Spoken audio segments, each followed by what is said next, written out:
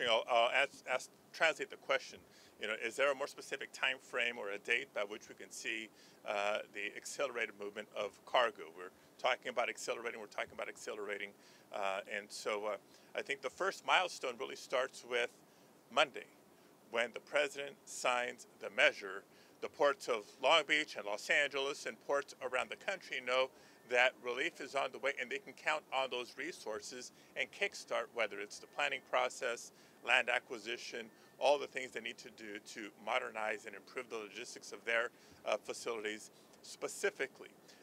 And earlier this week, President Biden at a port in Baltimore made announcements of further accelerating some of that funding going out so that we benefit from the investments sooner rather than later. So I do think it's a matter of months, not a matter of years, where we'll begin to benefit from these historic investments. Y sí, en español.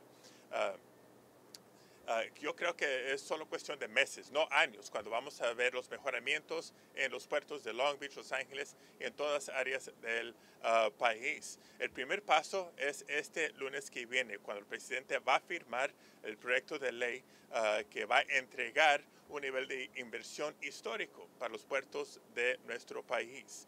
El presidente también hizo un anuncio esta semana, en martes, en el puerto de Baltimore.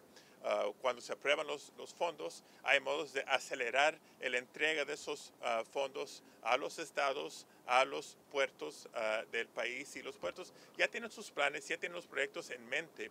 Cuando saben que pueden contar con esos fondos que van a abrir, pueden seguir consiguiendo más terreno para poder ampliar los otros proyectos que ya tienen en mente para modernizar los puertos. Gracias. Next question. All right.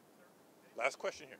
Anything you can say about the oil spill? I believe that an anchor for one of the cargo ships hit a pipeline out here, 25,000 gallons of oil spill. Okay, well, and we'll take this as the last question. It's not exactly shipping related, but yes, the recent oil spill. No, I hear.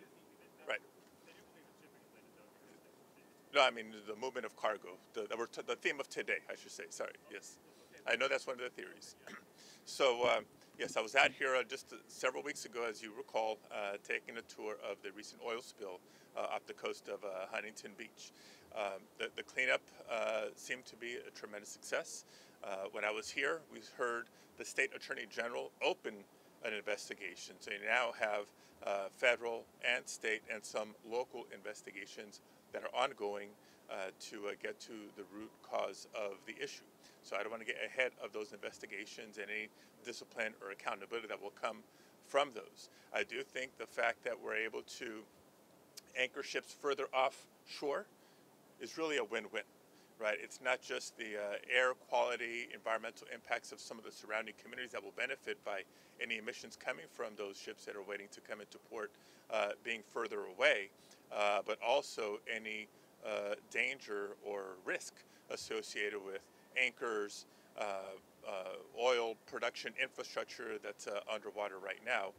It should hopefully prevent some of those concerns as well.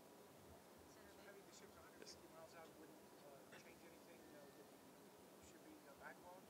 No, I think, again, we with the planning and information technology that exists already, when the port is almost ready for yet another ship to come in, the word goes out in proper time so that it doesn't slow operations down here, just keeps it safer for everybody.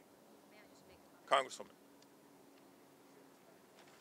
I just want to remind everybody that our infrastructure has been broken.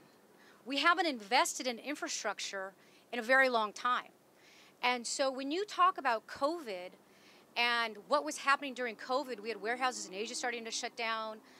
That's when the supply chain issues really started because of the pandemic and because of COVID. And so what we have been left with the Biden administration on day one said, we are going to have to invest in infrastructure. We've got to get this done so that we can get the supply chain moving like it should be. And so these investments in the infrastructure bill are meant to get that supply chain moving faster, whether it's rail and updating that infrastructure, and it's moving goods, which is why it's so important. And so I just want to remind people that This is something that started during the pandemic because of the situation and because of our lack of investment in infrastructure for so very long. And so thanks to the president stepping in and saying we are going to start 24/7 operations, and thanks to this president who said we are going to work to get back to make sure we pass this infrastructure bill, is why we're able to look forward into seeing the progress that we're going to make, and that I believe is going to make a difference. The last thing I want to quickly mention is that President Biden has directed the Federal Trade Commission to strike back at those that are price gouging and pandemic profiteering while the administration continues to work to lower energy prices. So these are things that are being addressed by this administration, things that we support. And with that, I just want to thank everybody again today for their participation. Thank you, Congresswoman. I'll just say this in closing to reiterate her point. The multiple factors that led to the congestion we saw several weeks ago were unprecedented, right? We're just still less than 2 years into the COVID-19 pandemic. We saw what the impact of COVID was last year between the shelter at home orders, the impact to manufacturing abroad and therefore imports, let alone exports. This year, last several months, production came raging back.